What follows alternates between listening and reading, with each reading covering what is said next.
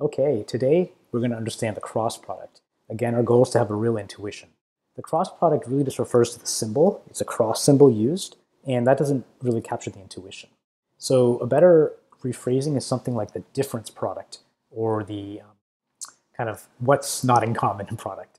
And the way I think about it is if you have two vectors, A and B, and they have components, right? There's an X, Y, and Z component on each. Let's just try to mix every possible component. The components that are in common are the dot product. Those are the similar parts, right? X with X, Y with Y, Z with Z. The components that are different are the cross product. So basically we have all the similar parts and all the different parts that are contained in this grid. And they're actually connected to the entire vector essentially by the Pythagorean theorem, but you can think of it intuitively as the similar parts plus the different parts equals all the parts, right? Because a part is either one or the other. So again, the cross product is saying what things are not in common, and we just want to add all of that up. Now, intuitively, you might say, well, why do I care about that, right? Why do I want to know what's not in common? Well, you're trying to find a difference, and it turns out a lot of things in the real world are actually based on differences, not in similarities. So for example, area, right? If I have two parallel lines that are kind of on the same plane here, there's no area between them, right? Because they're kind of on top of each other. But if they point in different directions, now I have that box that's being made, or the square, or if in 3 dimensions, if I have 3 vectors, there's a cube being made. So area and volume are actually made by things going in different directions, right? So if we want to know the area of something, we say, well, how different are the vectors? How different are the sides? Because the area starts shrinking as they get more and more in common. So that's one use case. Another time, in physics, a lot of the times, there's torque, and torque is basically looking at things that are happening in different directions, not in the same direction. So there's kind of some reasons that you want to measure things that are different, and sometimes you want to measure things that are the same. This is an example here. We can again see the area is basically being formed by things that are in different directions, not in the same direction. So let's think about how to work this out a little bit. Now we might say that the dot product is actually just a number. It's not a direction, it's just a number. So maybe the cross product should be a number too. In the case of a dot product, essentially cosine of the angle between them times the scale times the lengths. You can think of it as for normalized vectors like a number between 0 and 1, or it's a kind of a percentage similarity. It can be negative too, but you can think of it as kind of a percentage similarity. So it's like 1/2 or 1 point something. So should differences be similar? Should you kind of take the lengths of the vectors and find the sign between them and have some kind of number? Well, the problem is vectors can be different in a few different ways, right? If I have x and y like this direction is different from both of them, but this direction is also different, right? So it's interesting. We might not want a single number. We kind of want to have an orientation. We sort of want to decide that, hey, if we have a and b like this, we're considering this element or that element. So they're a little bit different, and we sort of need a convention. So what happens with the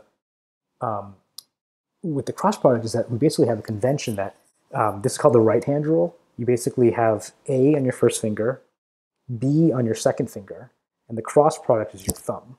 So you basically, I think of it as kind of sweeping my finger. And again, the only reason we're doing this is because we need to decide which direction is up.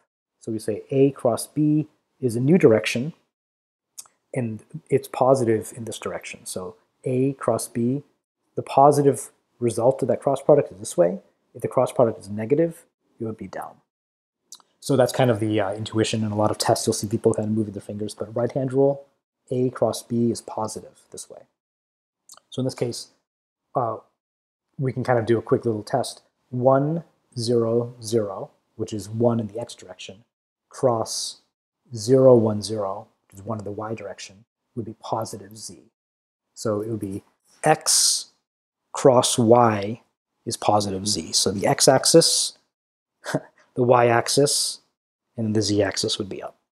So, and that's kind of the right-handed system. So the main consideration here is really, okay, we have all these different components, right? If we look at this, we have a ton of different interactions. We just sort of want a rule that helps us figure out how to add them all up. So we're actually going to have 6 additions, right? We have 6 items that are not in common. And our convention is going to be positive x to positive y is positive z. So x cross y is z. And if we go the other way, y cross x would be negative z. So you can think of this intuitively by kind of writing it down. So I write down x, y, z, and I kind of look for the pattern. So x cross y is z, and if I want to go the other way, it's y cross x is negative z, because I was going backwards in my reading. And also the same thing, y cross z is x, because I'm kind of going forward in my reading, but x cross z is y, or negative y, because we're going backwards. So that is, again, just helping us get the convention of which direction is positive, which direction is negative. So once we have that, finally we can calculate the cross product, which again is 6 interactions, right? We have all of those different interactions in that grid, and we just need to multiply them, but have a sign which indicates which direction we're going. So again, we can think of A as being made of 3 parts, x, y, and z. B is made of 3 parts, x, y, and z. And basically, we're crossing this kind of set of parts. It's kind of a multiplication between 2 items, each of which has 3 parts. Whew. So the result looks something like this. And again, we can kind of work it out. So this component, let's actually go to this component here. So the last component is made up of the x and y things, right? Because x cross y is z. That means x and y are contributing to the z component.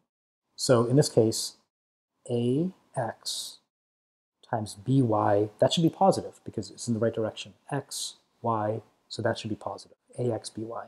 If we go the other way, bx times ay, oh, okay, well that's going to be negative because we're going backwards, right? We went from b to a, x to y, so it should be negative.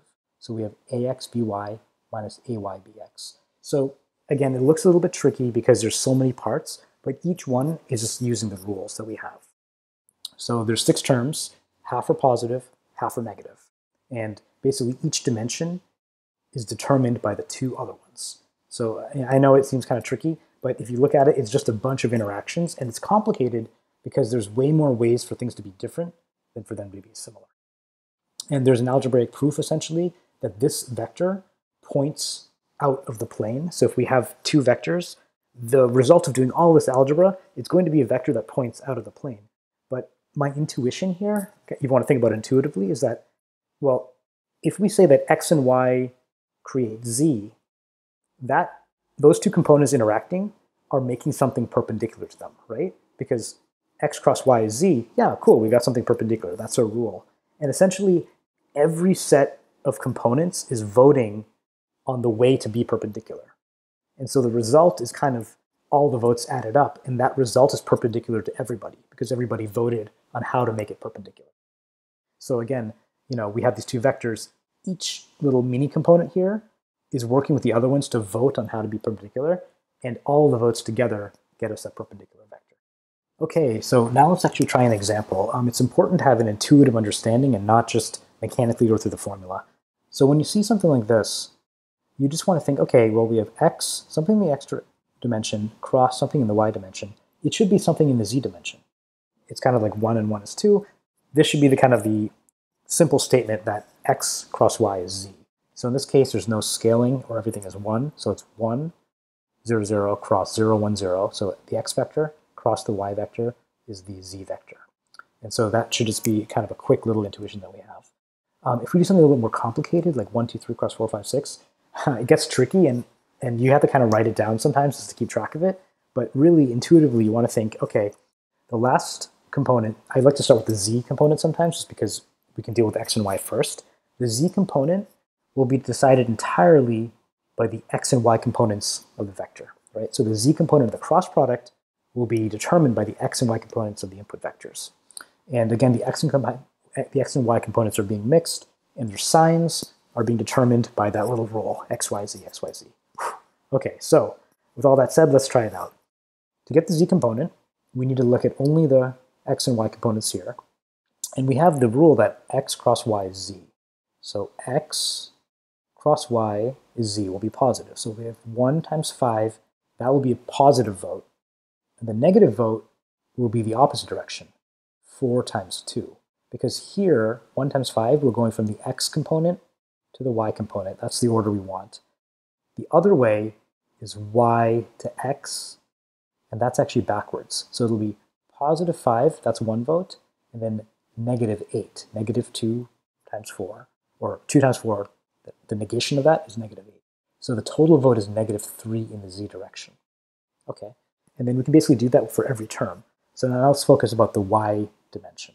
The y dimension will be determined entirely by the x and z components of the other items, right? Because x and z vote for y. But what's the order? Well, I think, okay, x, y, z, x, y, z, x, y, z, x. So zx is going to be positive y. So actually what we're going to have here then is if we want to get the positive y direction, it will be z times x. So 3 and 4 is 12, that's a positive vote. And the other direction, x to z will be negative. So we have 3 times 4 is positive, and then 1 times 6 will be negative. So our net vote will actually be 6, right? We have 3 times 4 is 12, minus 6. And that's 6 here.